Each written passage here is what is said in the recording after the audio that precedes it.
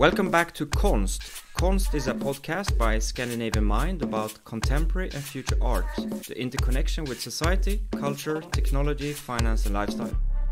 The outlook is primarily at the art world from a Scandinavian perspective, although taking into account the global arena of artists, exhibitions, trade fairs and other current events. In this very special episode, I'm super excited to have Jerry Gogosian as a guest. She is a jet-setting blonde who loves collecting expensive blue-chip art, outbidding her enemies at auction, and working remotely from Tropez in the summer and Gstaad in the winter. So with that said, Jerry, welcome to the show. Oh, thank you for having me. So given your very cosmopolitan international lifestyle, where are you based when we record this? Right now I'm in New York City. Is that your hometown? I live in Los Angeles and I live in New York. So I kind of go back and forth, though lately I prefer Los Angeles because of the weather, and you can be sort of closer to nature. But so much of the art world is centered here in New York City.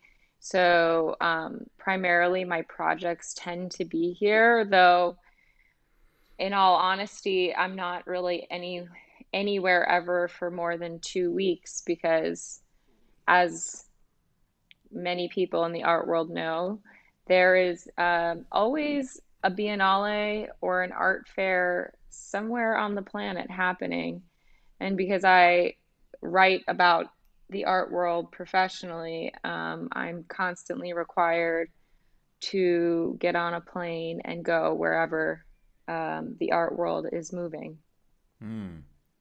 So can I ask you, Jerry Gogosian, so if you know the art world, you might get the kind of you will get the name as well as Larry Saltz, then your kind of website where we can access your reports, etc. We'll come back to that, but can you explain to the audience that might not know you, the listeners that are kind of getting to know you for the first time, why Jerry Gogosian and Yeah. It actually, Jerry Gogosian is an Instagram handle and a character that I created about 3.5 years ago. My real name is Hildy Lynn Helfenstein, but I wanted to sort of merge. I thought the two greatest names in the art world, the most visible, recognizable names, at least in the American art world, are Jerry Saltz, the Pulitzer Prize winning art critic, and Larry Gogosian, the biggest art dealer in the world. And so I put their names together, and I also thought that would be a very easy way to sort of trick the algorithm on Instagram to get more people to look at my stuff. I mean, people still write me all the time and say, like, "Dear Mr. Gogosian, would you please show my art at your gallery?" And so it actually worked a little too well in that regard. But and I'm actually very friendly. I've known Jerry Saltz for 9 years or so, and so when we email each other back and forth all the time, we always say, like, love the other Jerry. So he very generously shares the other Jerry's, the other Jerry name with me. So what about Larry? Is he as generous as Jerry? I have no I you know what? I have no idea. I personally don't know. Mm-hmm. So you never heard from his lawyers or anything? It's the US, right? All I can say is that it is the US, the most litigious place on the planet. No, I would just say that I spell it G-O-G-O. Mm-hmm. Yeah. His name is Gagosian, and I spell it like go-go. Yeah. So, and I write satire and I'm an artist. So I think that sort of combination really run in conflict with definitions of what art is and what entertainment is. And if we can't like make fun a little bit of the art world and of ourselves, like then where's the fun in all of this? There has to be some fun, because just the money side is a little bit of a drag. And when you hear about the business comings and goings, it can get a little sort of disheartening. So try to make light of a very dark situation, which is so ironic to me, because I remember when I went into the art world, I went into it because I was like young and dumb, and I was like, I just want to be free. I just want to be free to do anything I want to do. There's a very funny story about my life, which is that in 2005, Art Basel was 3 years old in Miami, and I was living in Miami at the time. And I heard about it. It was not what it is now. Now Miami is a huge party. The whole city's overrun. It's kind of a nightmare to be there. There's so much, like everywhere you look, there's an event, there's an opening, there's a dinner, there's this, it was not like that back then. In 2005, it was just like a convention, art fairs. There weren't art fairs like there are now. And I remember going and pulling up in my little gray Jetta and popping in, 75 cents in the meter, which is like less than $1, and buying a ticket for $10. And before I got out of my car, I smoked a joint, which I don't do those things anymore. But at the time, I got really stoned, and I went into a viewing room that was exhibiting this film called Daisies by Vera Shaitilova, which is this Czech new wave film. And because I was stoned, I completely misinterpreted the entire film. And I thought that the film was about God and the devil fighting over art on earth. And I had a spiritual experience. And when I came out of that, I decided that I was going to fight for art on earth. And I ended up completely changing my life. At the time, I was like studying literature, and I was a waitress. And I ended up moving to Norway. And I went to this anarchist art school called Strikkjernet in Oslo. Oh, really? Okay. For 2 years. Yeah. And then, I went to San Francisco Art Institute. I did a year at Valand, spent some time at Stadelschule. So I kind of have this like long, sort of art education, but it's funny because I know Mark Spiegler now pretty well, who's the CEO of Art Basel, and sometimes he gets mad at me for things that I say, and I'm always like, Mark, you can't get mad at me. Art Basel created me.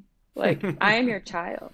Like, and I don't know. I think pretty much everyone, no one can like properly get too mad at me for too long in the art world, because I'm just like stating the obvious. I'm just stating my tagline is that I'm at the cutting edge of stating the obvious.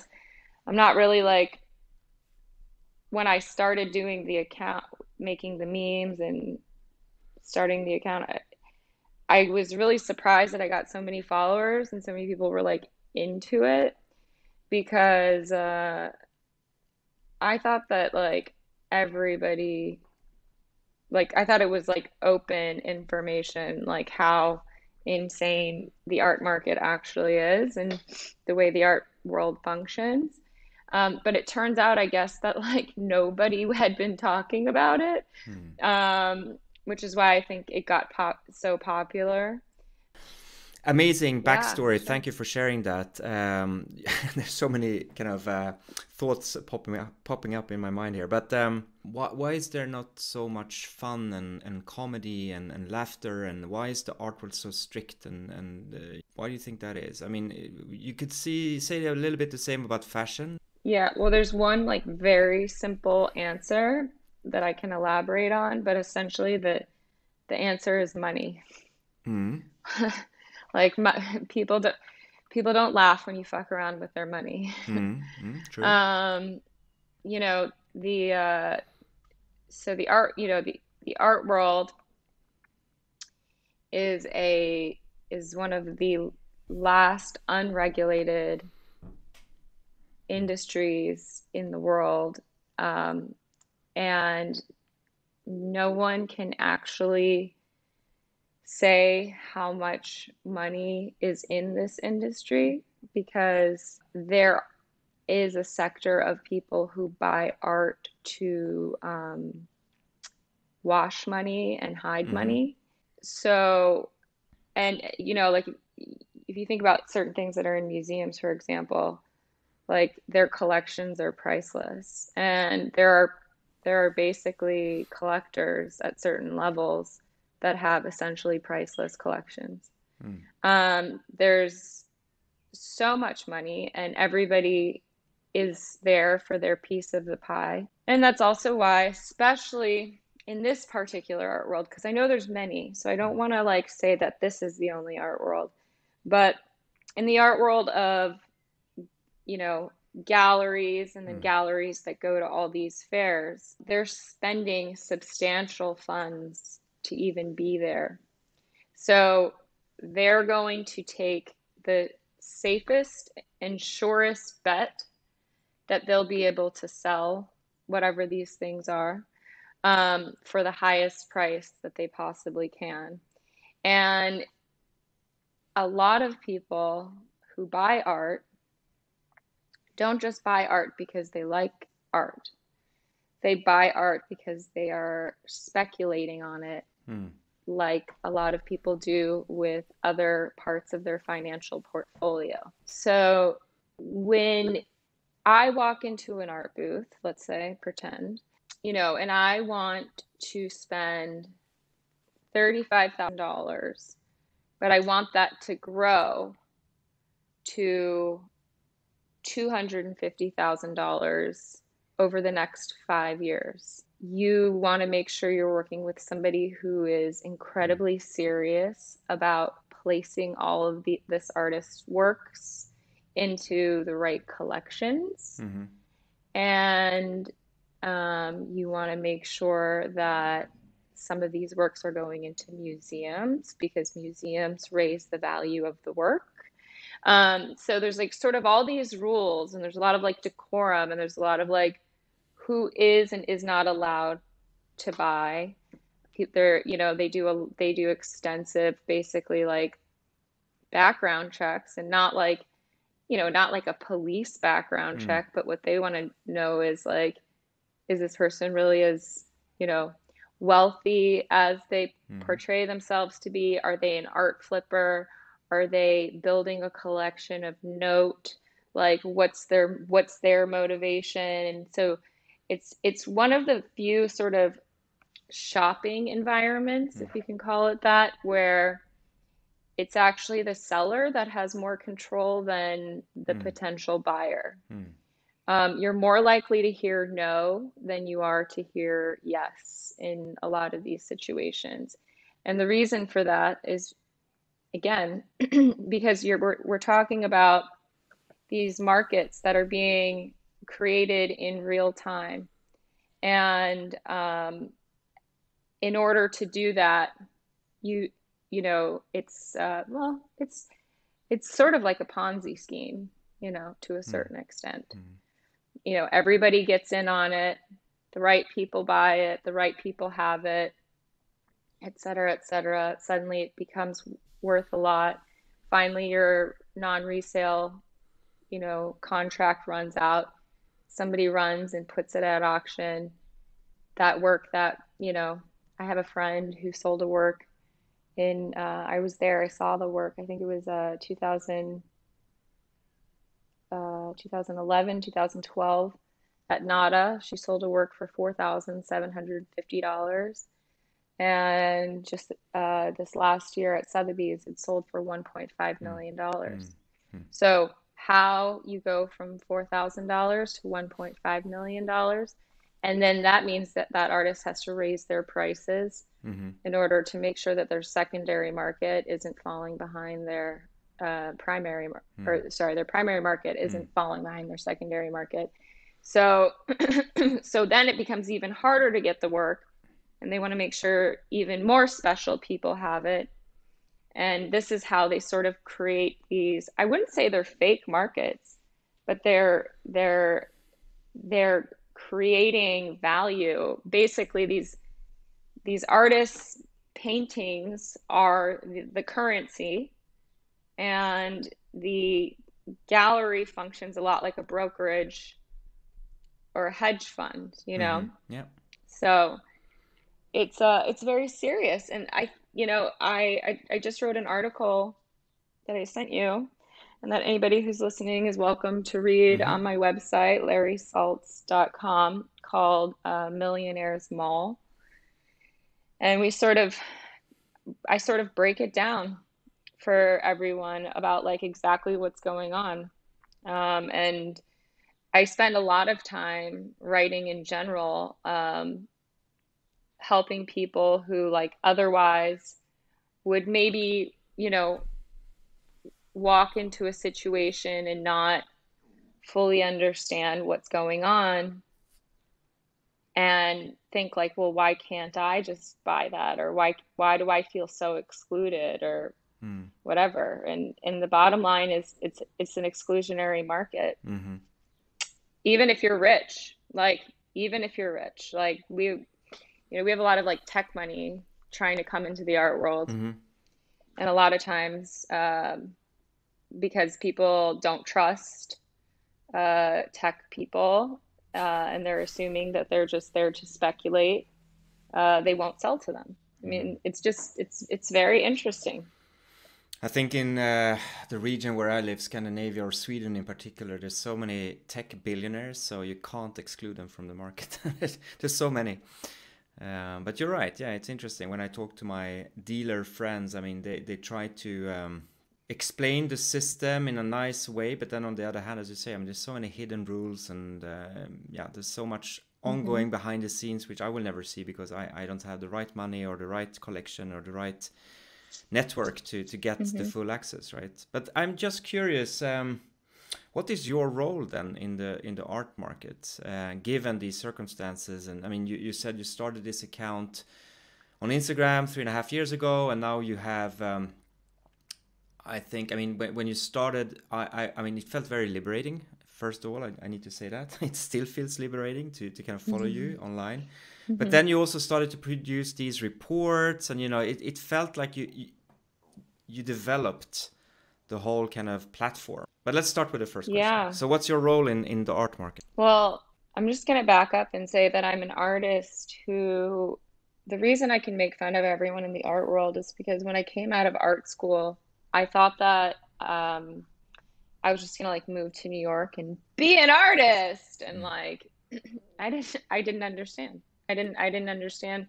They don't teach you in art school because it's considered, crass, and they want you to just focus on art making. So they don't teach you anything about the business side, which is incredibly negligent, especially in a place like America, where you've got to make money to survive or you end up on the streets, There's absolutely no social net to catch you. So I came to New York, and I had a million jobs. I was like a nanny, I was a waitress, I was a personal assistant. So I was all these things. But I was living up in Harlem in this decrepit but very large 2,000 square foot apartment that hadn't been renovated since 1973. And I lived there alone. I got this deal. I was paying like $500 a month. And so at the time, one of my many jobs was I was interning at galleries, and working at galleries, but interning, and I realized that I thought it was really fun to work with my friends and my peers, and I thought it was really fun to put on exhibitions. So all of a sudden, I sort of became a curator, and we had our first show called Nothing Ever Happened, and I let these artists basically use my house like an artist residency, and I just slept on a blow-up mattress, and they took it over. But what was funny, and I don't know if it was like the way I dressed at the time or the fact that I'm, articulate and overly art educated, is that suddenly my friends were treating me and trusting me like I was their art dealer. And suddenly I fell into that role and I started selling art. And I never ever thought I would do that. I personally wanted to be an artist, but this was just the path at the time. What kind of art did you do? No, I was always conceptual art. Always conceptual. I don't know if you know, there's not really a market for conceptual art. Well, maybe there is now with Jerry, but there definitely wasn't at the time. Again, total naivete coming out of school, thinking that like, oh, you just get out of school and like a gallery. I don't know. I thought like, a gallery pays you and then you make art. I didn't know. You need to get state funding or and so, something like that. Yeah, I don't know what I was thinking. I was also very irresponsible, but I like fell into this role of curating and art dealing, and then I had a very kind of strange miracle happen, which was that a childhood friend of mine who I'd been mentoring on the side about art had asked me, or had come to me and basically said, I've done the math about how much an MFA and a BFA costs. And he's very fortunate and comes from a good background. He said, I've done the math on what that costs, and I actually think I would just learn more if I took that money and I invested that in you to open an art gallery. So I couldn't say no to that, obviously. So I went and I opened a gallery in Los Angeles, and we showed and sold emerging contemporary art, which is like a loser's game, because what you're basically doing is spending all the money and the time to prime these artists that are going to just get taken by bigger, richer galleries as soon as like sort of you've vetted them and gotten them to a certain point. But because money wasn't necessarily like the main point of the gallery, I got to put on incredibly ambitious exhibitions, work with amazing artists from around the world, and I curated every single exhibition for 2 years. I wrote everything. I kind of considered myself an invisible artist within it because I worked so hard on each one. I even let artists come and live with me in my bedroom for a while because, like we were just anything to get these shows going. And the gallery had an amazing cult following. And we were selling, but like if you just do the math on like how much an emerging piece of artwork costs, the volume at which you have to sell, not only to operationally keep a gallery open, but then to even begin to think about paying yourself is like crazy. Yeah. So we were doing okay. We didn't go out of business or anything, but again, this was not my path. This was not meant for me. So in 2018, I got very sick, very unexpectedly, like extremely unexpectedly. And it was very scary for a moment. I went blind, I went deaf, I couldn't use my hands, I couldn't use my feet. It was like it was an extreme illness.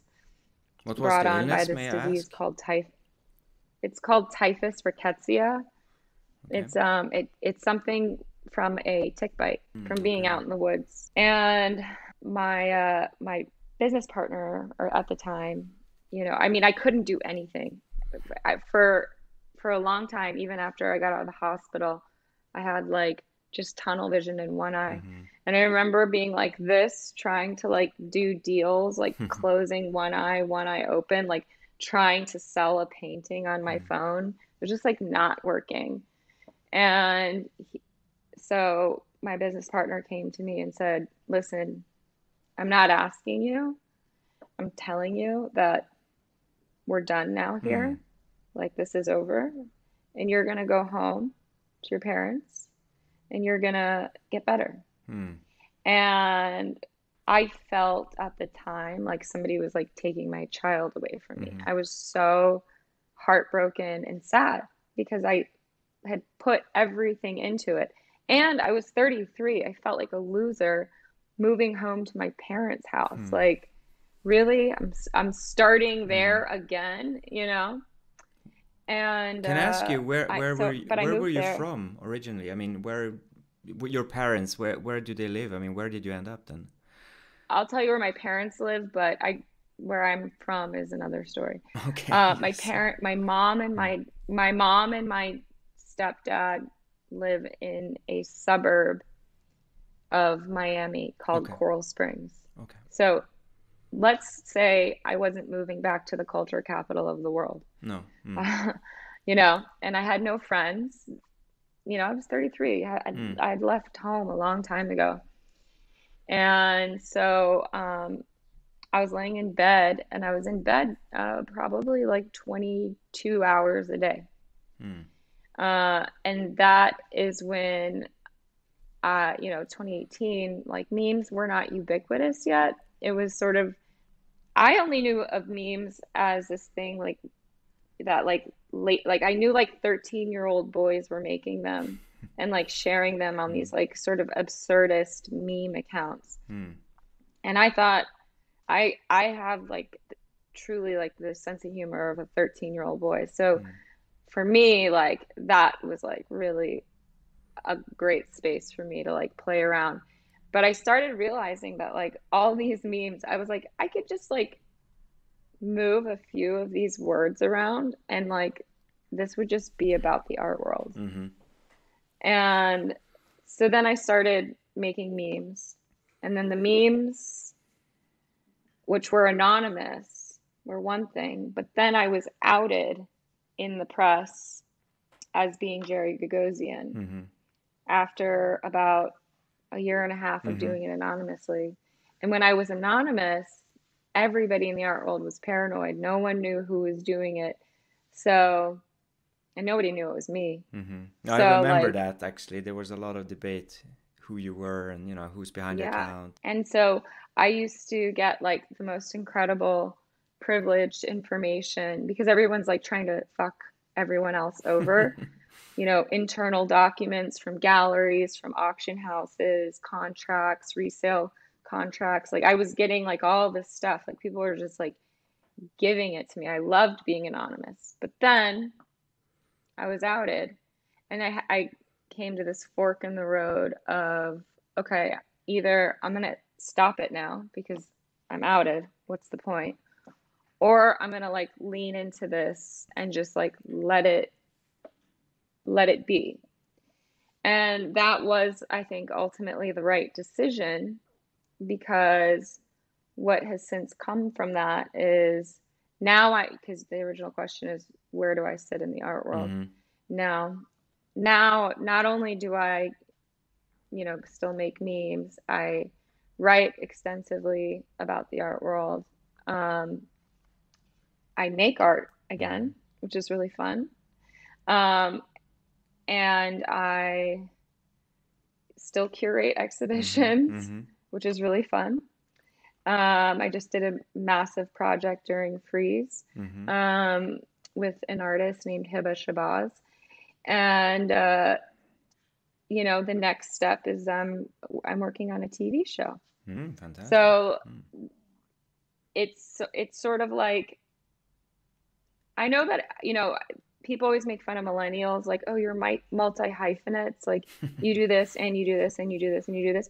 I didn't have a choice though. This was the way that life pushed me, you know, into doing all these things. And to a certain extent, it's been amazing because I've realized that like I'm very good at writing about art, and I'm very good at writing about art in a way that people who are not just the insiders can understand, which is important for me because I do believe that art should be for everyone, and that this sort of obnoxious, over art speaky, let me show off all the big words that I know way of describing art, what it does is it just alienates people who, of course, can understand art and who, of course, should be a part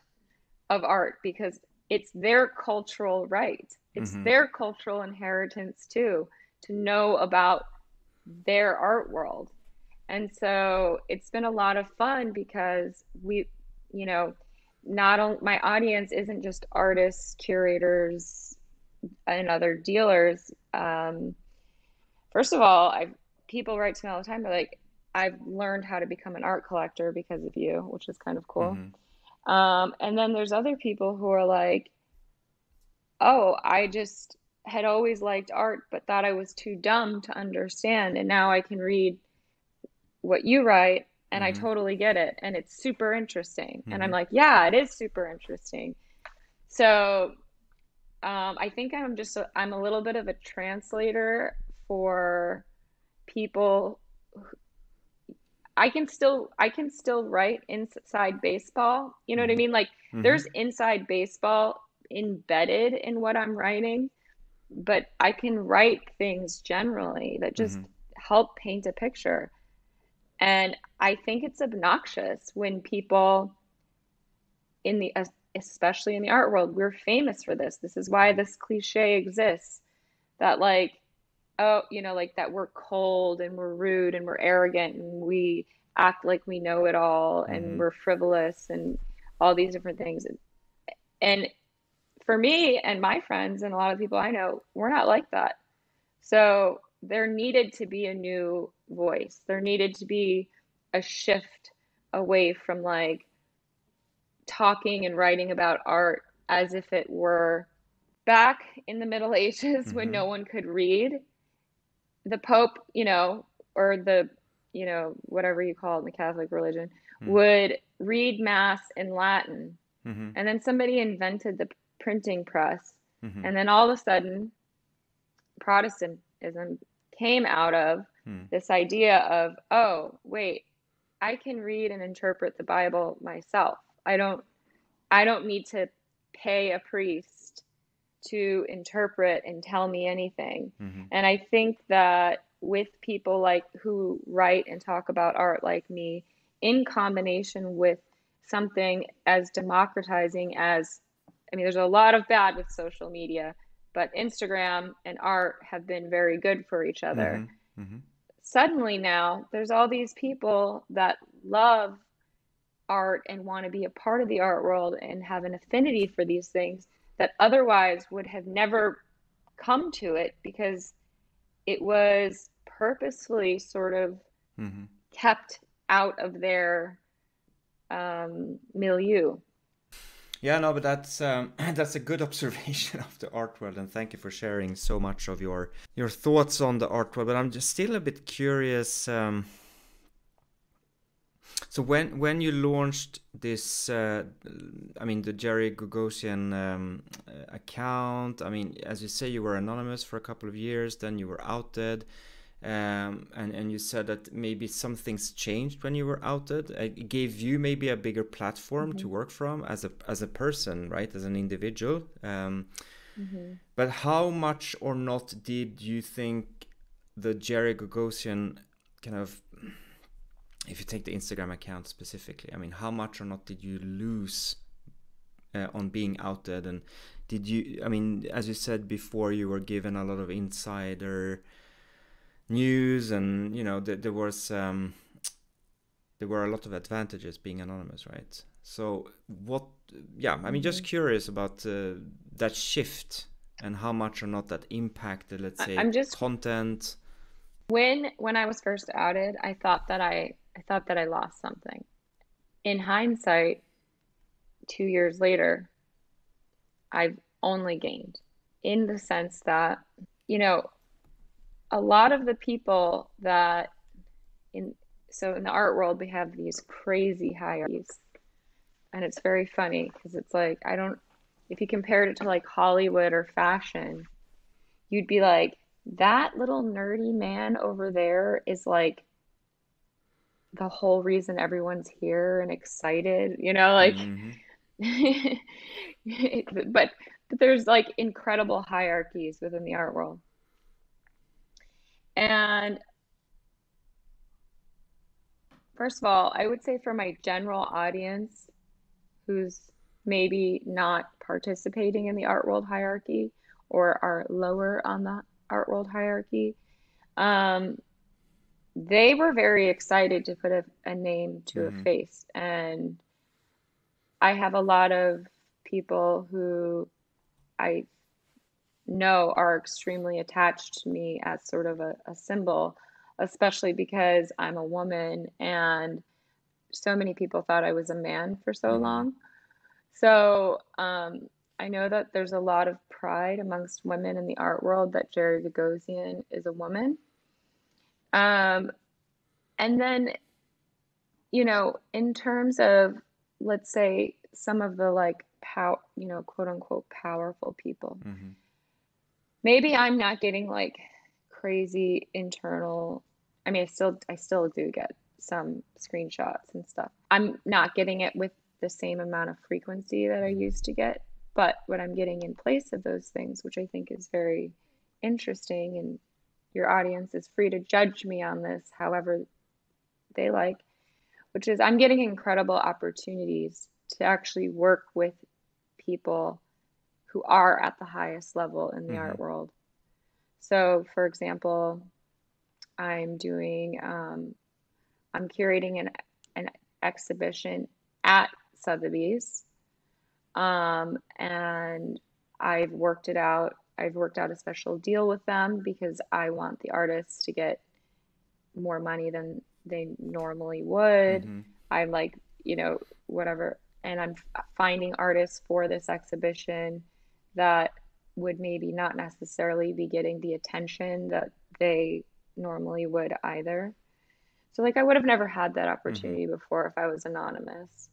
Another thing, I'm working on this television series, and one of the, there's only 4 of them, so you can guess which one, but I'm not going to say who. One of the biggest mega dealers in the world is like helping me make my TV show. And has literally said, come in, make fun of us, show the inner workings of the gallery, but show the beauty too, and has a sense of humor about it. Because that's a question, actually. How much of a risk is it that you get so immersed now into this system that you initially kind of critiqued? How much of a risk is there that along the way you kind of gradually, without knowing it, lose your integrity, and then you're kind of losing sight of what Jerry Gogosian was initially about? If a person's going to lose their integrity, that can be in any industry. It doesn't really matter. I had a gallery for 2 years, and I had integrity with every exhibition and every artist I ever worked with. When I conduct business, first of all, I actually avoid art dealing now. People ask me a lot to do it. I will curate exhibitions and set parameters for how deals should be structured to protect the artist, because I'm very sensitive to that. For example, I just curated an exhibition at Almin Rech, but I did not want to be a part of the sales process whatsoever. I just commissioned a massive portrait of 11 of the most prominent female figurative and neo-surrealist painters in New York into this one big painting that Hiba Shabazz painted. And we sold the painting, but the selling of the painting had rules. One being that it had to be 100% donated to a museum in New York. And the other parameter is that the other half of, so the artist gets her cut because she made the painting, but the cut that normally I would take as the dealer, I'm foregoing that and instead setting up a fund to support an emerging artist in 2023 to be able to have a studio. That's so fantastic. Yeah. In each one of my projects, I'm, keenly aware of, I know exactly who and what I'm dealing with. And there's good guys in the art world too. And but there's also a lot of bad guys. So you just need to know the rules of the game. And then I know that that people want to work with me because I'm popular right now. That could change. But right now I'm popular, so everyone wants to work with me, which is great. But if they do, then they're going to have to play by certain rules that I set up. And I'm an artist first type of person because I think the artists are the most vulnerable ones in the situation. I'm not worried about the rich collectors. I'm not worried about the rich dealers, but I am worried about the artists and their careers and how their work will be treated and whether or not it'll end up at auction in 6 months, et cetera, et cetera. So, so I only sell art now under very specific conditions. But the television series that I'm working on, well, I'm working on 2, but the main one that I want to do is I want to be kind of like the Anthony Bourdain of the art world. And I just want to show the rest of the world why, because art is mainstream at this point. It's not niche. It's, at least in the United States, and I think because of social media, art isn't really niche anymore. And so it's time for somebody to who is educated in the arts, but also comes from a place of I'm not gonna bullshit you and talk down to you. I'm just gonna show you what this is and do it with a little bit of humor. That's sort of the goal of the show. And is that Hilde who does the show, or is it the Jerry Gogosian? No, it'll be Jerry. Okay, always. Jerry is very much, I guess I have to say this at this point, Jerry is a written character. That is not my personality. That's I'm actually, in social settings, I'm actually very shy. And I just listen. I listen to what everyone says, and I'm really observant. And I have this document called Words and Phrases that I have been keeping for years. And I just listen to how people word things. And then I'm able to sort of write in that character. But that's Hildy is a very earnest, cuddly, loving, sort of quiet, very private person, So I'm definitely learning to deal with that because and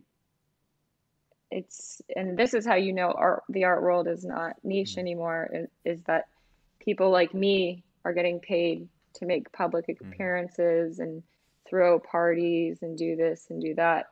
And I'm getting used to people sort of thinking they can just touch me because they feel like they know me, or, running up to me and telling me overly personal things about themselves and their art. And I'm like, whoa, whoa, whoa, like, Mm. hello, I don't know you, not in a mean way, but just, Mm. you know. So how much of Hildy am I So it's experiencing in this conversation? you're talking to me. I mean, I was Mm. teasing you earlier when Yeah, I no, sent it's you the interesting. but Jerry Gogosian is a character that I don't have dual personalities, not, but it's sort of like acting, and it's something that I'm able to sort of snap into. Mm. My boyfriend always laughs. He's like, "Okay, now be Jerry," and then like I can just But listen, I mean, it's so easy to criticize the art world, but what's great about the art world, especially this kind of blue chip art world that we're talking about? I can only speak for myself. So I just went to the Venice Biennale, right? Mm-hmm. And I'm sure many of your listeners know what that is, or they've been themselves. And I went, and I was extremely disappointed. I thought that the exhibition that the curator, Cecilia Alamane, had created in the main pavilion Mm-hmm. was um, dystopic, disheartening, depressing. I thought there was a lot of mourning happening, a lot of expressions of pain. But then if you read the exhibition literature, which I read over and over and over again because I had to write about it, she tried to make an argument for new worlds, for new parallel worlds where things could be better. And there was none of that happening in that exhibition. It was, if anything, it was a mausoleum of sadness. And I'm very sensitive to art. So I cried a lot, not there, but at my hotel, trying to figure it out. I also felt very uncomfortable, like going to big parties where there's images of, sub-Saharan African refugees with 11-inch knife blade scars on their faces being projected on golden walls while everybody's eating, little bites of this and that and drinking Aperol spritzes and not even looking at the art. I mean, I was just like, this is dystopic. This is fucked up. So I went back home to Los Angeles, and I kind of had a few days where I was crying and feeling bad. And then I decided I needed to self-soothe myself. Self-soothe, yeah. And I didn't know how that was going to be. And then all of a sudden, I got this vision in my head of a painting, because neo-surreal, and by the way, the Venice Biennale was supposed to be about surrealism. Mm-hmm. But I was like thinking about, all the neo-surrealist painters in New York that are really leading the charge right now, and all the figurative painters that are really leading the charge right now. And they're all women. And they're actually all women that I know, because these are my peers, I'm 36. This is the age when it's happening. And I thought, oh my God, fuck that shitty show. Sorry if I'm cursing. I don't know No, if that's cursing's allowed fine. on your show. But like that show was terrible. Like why? And I was thinking, there needs to be this painting that exists that has all these women who are alive, who are vibrant and full of life and joie de vivre, in spite of the fact that we all just went through a global pandemic, in spite of the fact that America right now, I mean, I don't know if you've paid attention to the violence that is like pervasive everywhere, massive homelessness, there's, massive inflation, like all these things. I still know these women that persevere and are making these incredible things and really leading a movement in contemporary art right now. So I was obsessing over this idea. I need to have a painting of all of them. And then Hiba Shabazz just happened to be in my neighborhood. She lives in New York. And she happened to be in my neighborhood in LA. And she's like, oh, should I come by for some coffee or tea? I was like, yeah, please. Like, I was just gonna like probably bitch and cry to her some more.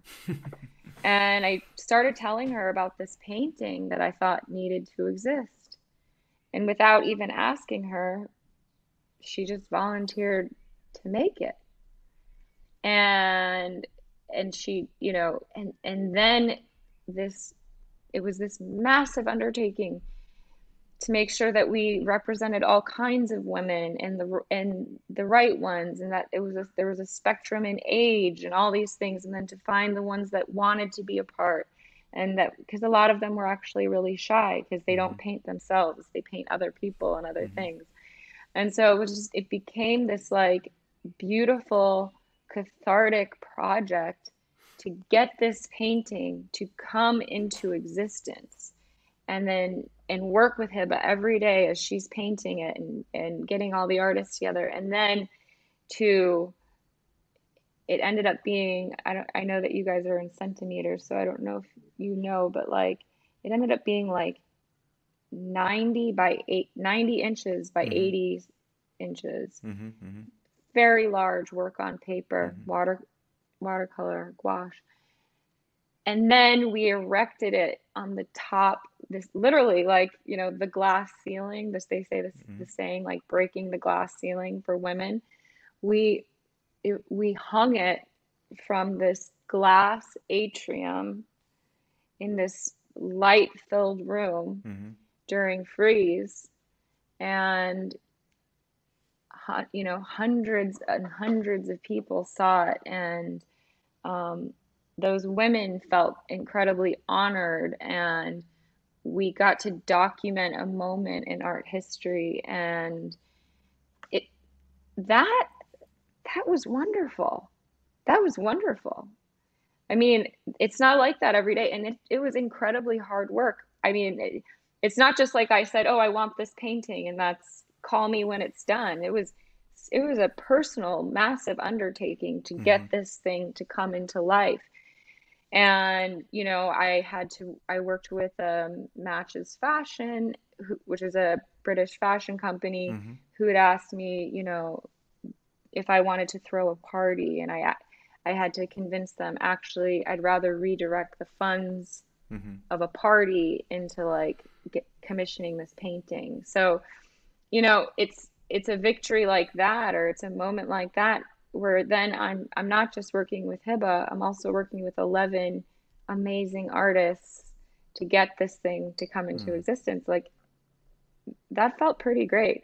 And then to see people's reactions to it, and not just people from the art world, to meet an older lady who, just like, telling me, I can feel them. I feel their strength. I remember that feeling myself, like just, it was so, and seeing children react to it, and then you feel like, okay, art can do amazing things, so it's not always totally ugly, or like I call myself an art patron in some ways, but I'm not like a money art patron. I'm an art patron in the sense that I come up with really crafty ideas for how we can like get art in front of lots of people, and I'm good at that. And I know a lot of rich people. So if I come up with a good enough idea, and if I find the right artist, a lot of times I can convince people to get on the train, and I'm lucky.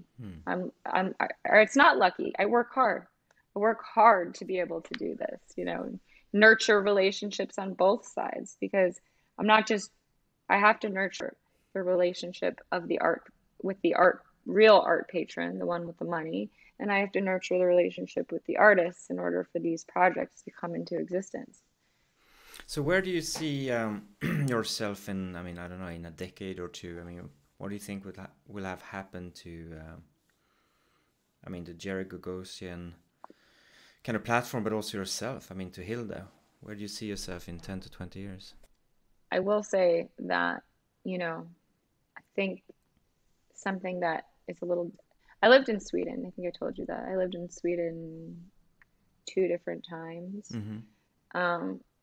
and so very familiar. And technically, I'm half Swedish, so. So on which side, your mother's or father's, or my mom. on your mom's side? Okay. But my family was so poor that they moved to Denmark. So there's like this controversy. It's not a real controversy in my family, where they're like, we're Danish. And then the other side's like, no, we're not really Danish. We're actually Swedish. Like, oh, and when was this, by the way? How long time ago was this? So my family was from Skåne, and this was in the 1912. Yeah, okay, something but like that. Fairly recent. They were very poor. Yeah. Okay. Yeah, yeah, recent. No, but you know but what I mean. but the way it works in there's the way it works in America. I don't know if people in Sweden realize this. We have more Swedes in America than you guys do in Sweden, and the same with Norwegians, which I'm half Norwegian. I'm half Norwegian as well. And it's funny because where my family immigrated to, which is like North Dakota, this like crazy state up at the top of America, because they could farm in cold regions. That's why they were able to come over on the Homestead Act. The funny thing is that they kept speaking like old Norwegian and old Swedish. And so there's like sayings in my family that are like normal, you know, because my grandmother still speaks Norwegian. And then like when I moved to Norway or Sweden and I would like go to say some of those things, like my friends would make fun of me and they were like, nobody talks like that here anymore. Do you have any examples? Well, I know, first of all, just my grandmother spoke Norwegian on the phone to one of my Norwegian friends, and she was like, wow, that sounded like a storybook from like the 1800s. And I'm like, yeah, well, that's kind of like, but we had this thing that I thought everybody says. This is so embarrassing. I thought, so we have this cheers in my family, like holidays, parties, whatever. We say, skål for fiske. Okay. And cheers for fish. Yeah, exactly. Or for fishing, yeah, exactly. Yeah. Yeah. So because my great grandfather would farm, put everything in the ground, and then while everything was growing, my great grandmother with my name, Hilda, would stay with the farm, and he would go and he would fish. And it was always a cheers for fish. But I didn't know that was just like only for your family if your family was fishermen. So funny. So like when I moved to Scandinavia, I would say it and people would be like, why are you cheersing for fish? But all this to say is that I know and understand the culture pretty well, probably better than most Americans do, because I lived there for I lived in Scandinavia for like 6 years. And I think all of my friends that live in Scandinavia that are my age have kids, have partners. Maybe they're not married, but they have partners. You know, probably bought an apartment already, like maybe a little cottage, second home, whatever. We've had, as an American, and we've had such a hard time in the last couple of years, and the millennial generation in particular in the United States. There's huge swaths of this generation that are like not planning on having kids. I know a lot of people are not getting married anymore, which I know in Scandinavia people don't get married, but in America that used to be very normal to get married. A lot of people are not getting married. Home ownership, even if you're a millionaire, is like almost impossible because it's like unless you move way outside of a city or whatever, it's so exorbitantly expensive because people like flip houses here, like they flip art. People just buy up, and then it becomes impossible. Or like Airbnbs, like the city is like half Airbnb, so it's like empty, but people who actually live here can't rent or buy. So, so like home ownership is down for the millennial generation. Also, a lot of millennials, don't have full-time jobs. They have lots of part-time jobs. Mm-hmm. And that also means they don't have health insurance, or they have like really bad, like government subsidized, like Obamacare health insurance, which is like bad. So basically, I'm not trying to be depressing or anything. I'm just trying to say that the idea of people in my generation in the United States trying to see where we'll be in 10 or 20 years because of the way things have been going is really difficult. And it's kind of sad, because it's like,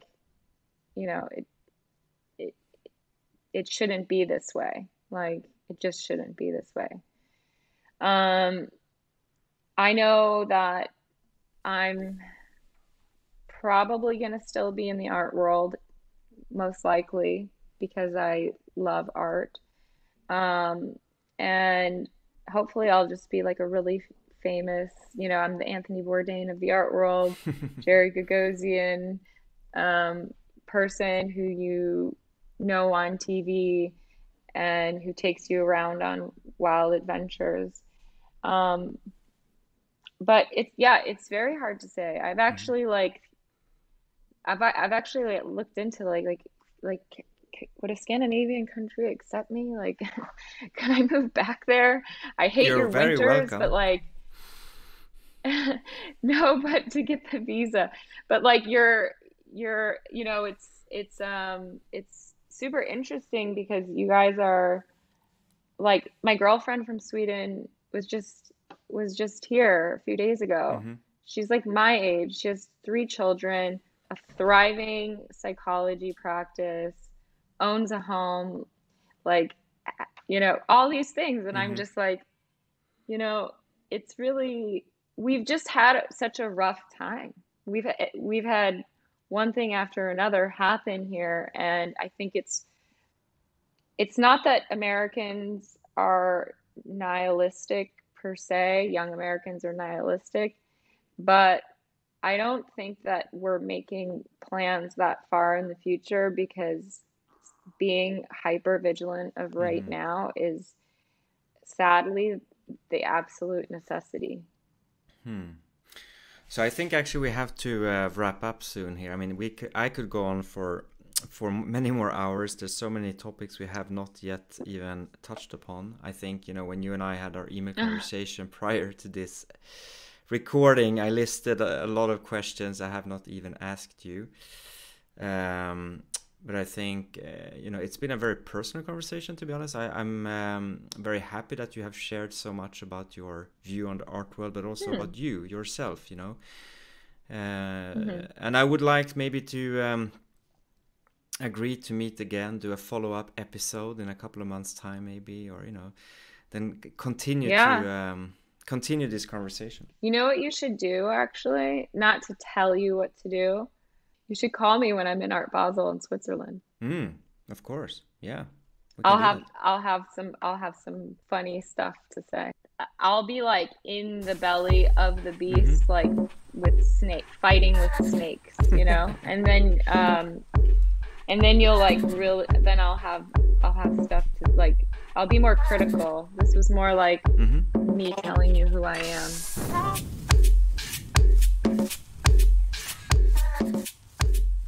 Wow, so that was a fascinating episode, both very personal but also insightful. Thank you for listening to this very special episode featuring Jerry Gogosian. This was KONST, a podcast by Scandinavian Mind, where we talk about contemporary and future art, its interconnection with society, culture, technology, finance and lifestyle. My name is Roland-Philippe Kretzschmar, and hope you will get back to a future episode where we do a follow-up with Jerry, but also to any other future episode of KONST. Thank you. Bye.